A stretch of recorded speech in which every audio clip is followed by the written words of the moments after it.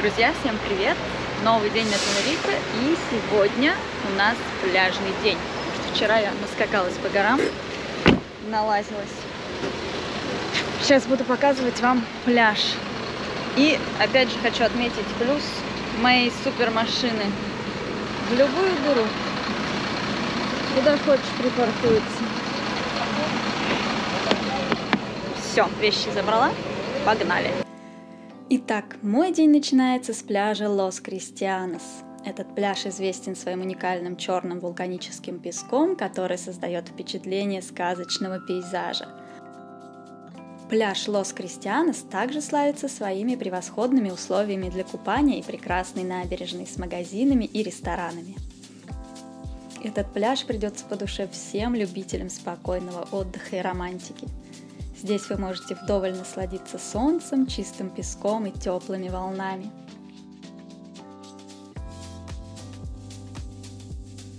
Южная часть Тенерифе – это прекрасный район с изумительными пляжами, живописными горными пейзажами и отличным серфингом. Пляжи в южной части Тенерифе являются одними из лучших в мире. Они отличаются черным песком вулканического происхождения и кристально чистой водой. Пляжи Плайя де Лос Америкас, Лос Кристианос и Плайя де Лас Вистас являются популярными местами для отдыха, а также для занятий водными видами спорта, такими как серфинг, виндсерфинг и кайтсерфинг.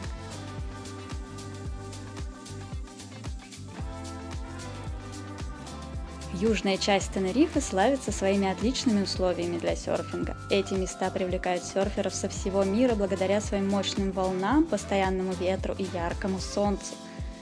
В этой части Тенерифе также есть несколько школ серфинга, которые помогут начинающим серферам овладеть этим удивительным видом спорта.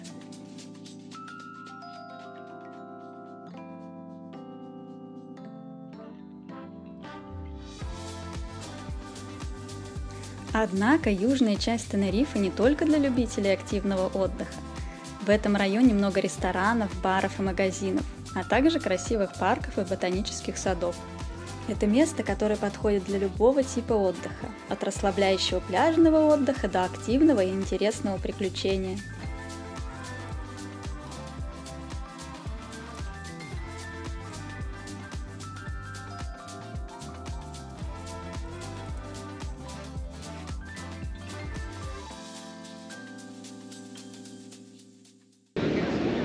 Вот так вот я расположилась на маленьком отельном полотенчике.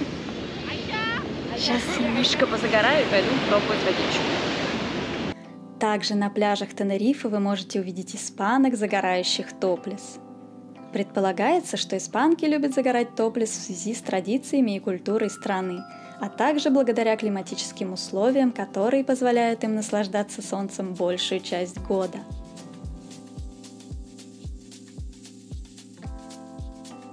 В Испании культура тела и открытость в отношении наготы имеют давние традиции.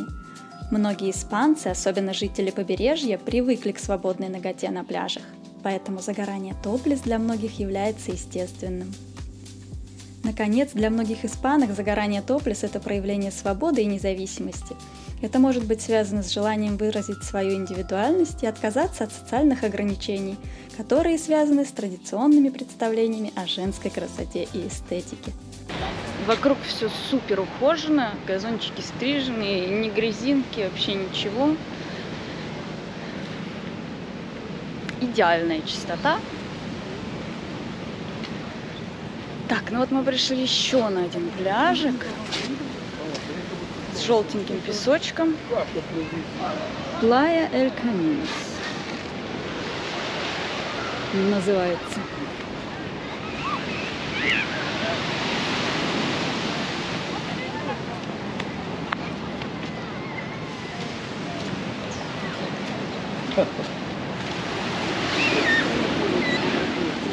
Смотрите.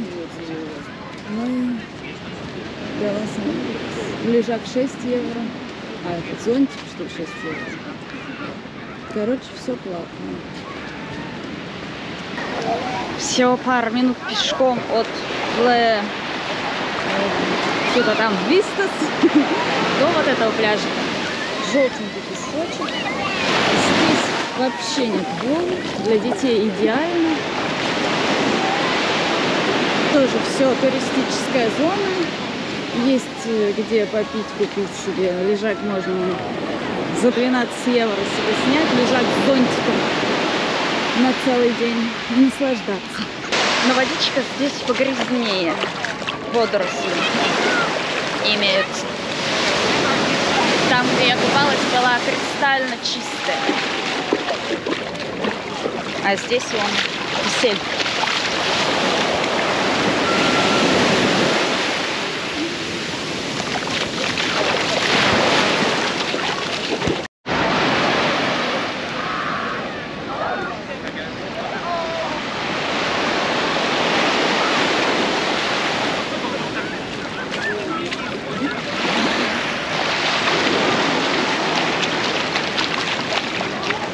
Смотрите, чувак строит балансировку из камней.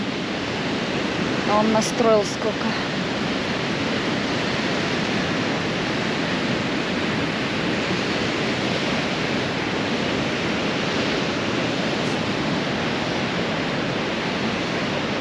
Прикольно.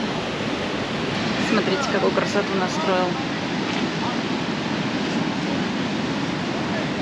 Оставим 50 центов. По дороге от пляжа Лос Кристианос я обнаружила вот такое место с огромными волнами. Здесь очень приятная набережная. Вся в пальмах. Народу здесь чуть-чуть поменьше. Они все остались там сзади.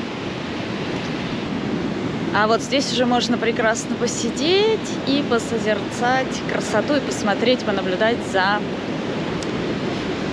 серферами.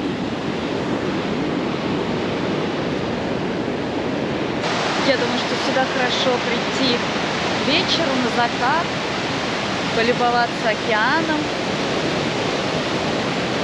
посидеть просто, помечтать.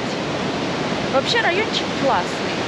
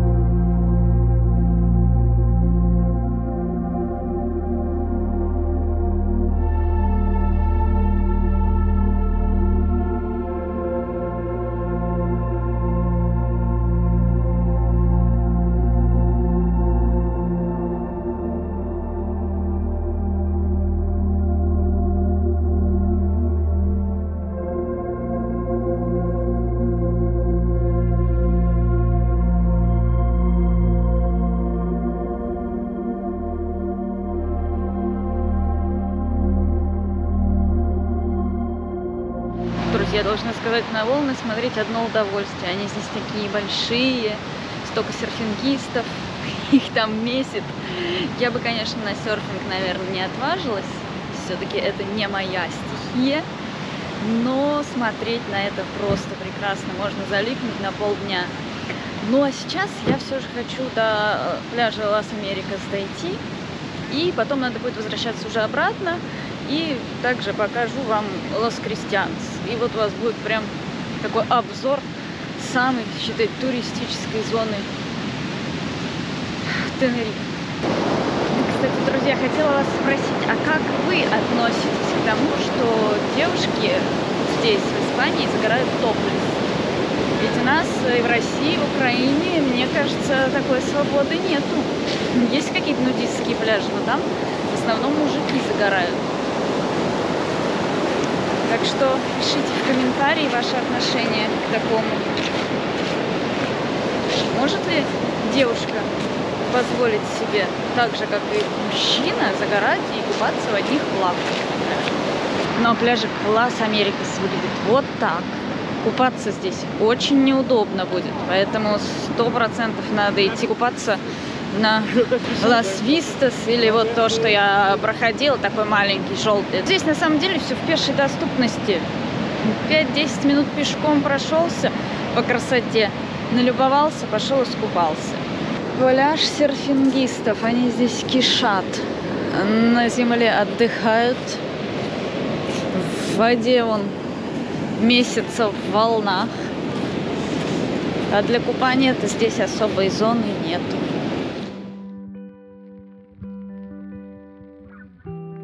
Я вдоволь нагулялась по пляжам района Лос-Америкас, насмотрелась на мощные волны Атлантического океана и серфингистов, пытающихся их покорить. Скажу я вам, это потрясающее зрелище, можно часами сидеть и смотреть на это. Но под конец дня я решила поехать на еще один пляж с причудливым названием Обама. Уж не знаю, почему его так назвали, может быть, в честь Барака Обамы? По картинкам в интернете он показался мне очень симпатичным, и мною было принято решение посмотреть его вживую.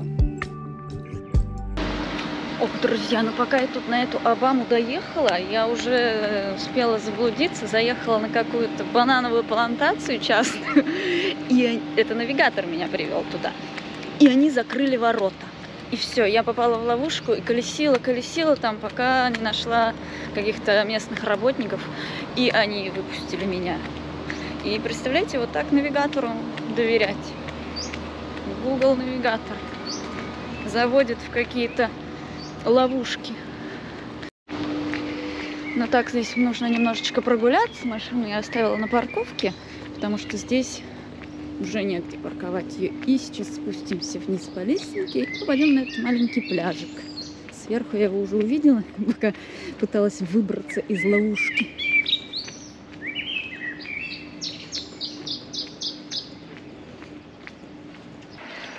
Заходим на территорию отеля, такой бордовенький. Но большой плюс, что здесь все пляжи доступны для общественности. То есть они все общественные, и нету частных платных пляжей. Поэтому сюда доступ бесплатный всем. Все ворота открыты. Вы можете совершенно спокойно оставить свой автомобиль там, на зоне парковки. А сюда уже пешочком прогуляться. Здесь очень красивая и зеленая территория у этого отеля. Мне интересно, сколько здесь стоят номера. Но отель очень крутой и большой. Когда едешь по дороге, его видно. Он огромный, весь вот такого цвета. Здесь поют птички. Место тихое, приятное. Но здесь такой маленький пляжик. Поэтому я не знаю, как посетители все посетители этого отеля будут там на нем умещаться. Рядом здесь особо ничего нет, если по карте посмотреть. На самом деле я была вон там, на той стороне. Он меня каким-то макаром туда повернул, и почему-то там были открыты ворота. Непонятно почему. И я туда заехала. И все, и они за мной закрылись. И я вот там колесила туда-сюда. И не могла никак найти, как мне вообще попасть на эту сторону. Хорошо, я там машину не оставила, догадалась.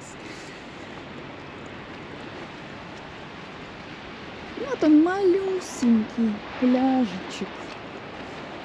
Но живописные красивые скалы. Смотрите, друзья, что я обнаружила. Здесь есть фуникулер, который спускает вниз, наверное, либо за деньги, либо тех, кто живет в этом отеле. Да, потому что спуск здесь такое себе удовольствие. Ну, в общем-то, я окунулась на этом пляже, но он мне не зашел вообще. Он маленький, здесь много русских. Совершенно не хочется русские видеть лица. Такой. Хочется увидеть дикие нетронутые пляжи, а здесь все уже облагорожено давным-давно. Поэтому купание было лучше гораздо на Лас Вистас. Там открытый океан, а здесь все он перегорожено вот этой фигней, отбойником от волн. для пары инстаграмных фоток, наверное, это место подходит.